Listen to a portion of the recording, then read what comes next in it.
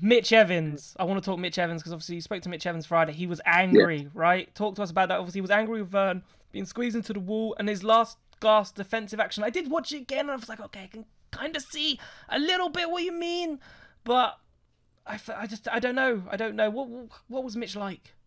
Mitch was very unhappy. Um, yeah, he wasn't happy, and I actually think rightly so. If it, the Diriyah attack mode, it's asking for those kind of incidents. We've seen, very similar happen before.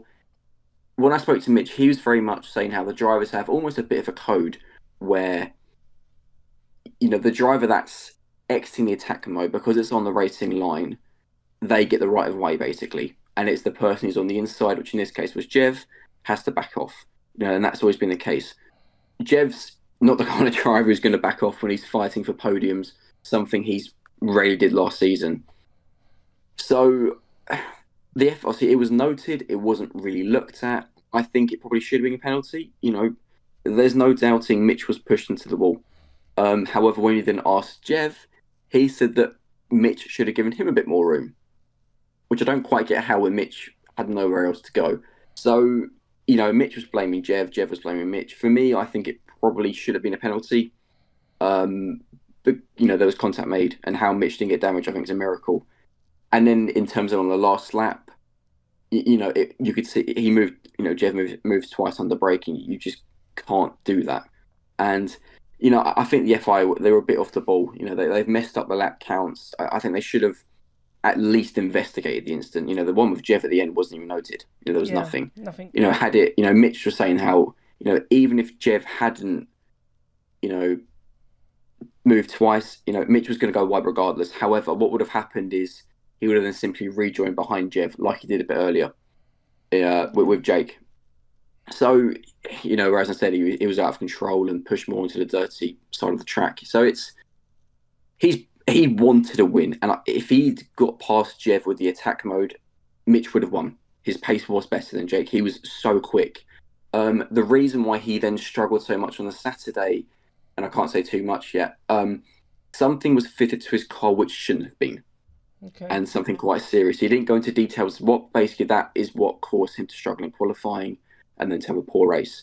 So it's frustrating for him, obviously, because Nick's doing so well. Yeah. I'm not buying the whole, and I think, I'm not buying the whole rivalry, the whole feud. I think it's only because, we know this because, we speak to them quite a lot. They're best friends. Yeah. They are really, really good mates. And they were congratulating. Mitch was full of, speaking really highly of Nick all weekend. There's not going to be, of course they might come together or something. They might have a bit of a feud, but they're not going to be like Lewis and Max. Yeah. Or Lewis and Nico. That's not going to, that's a better one, there you go.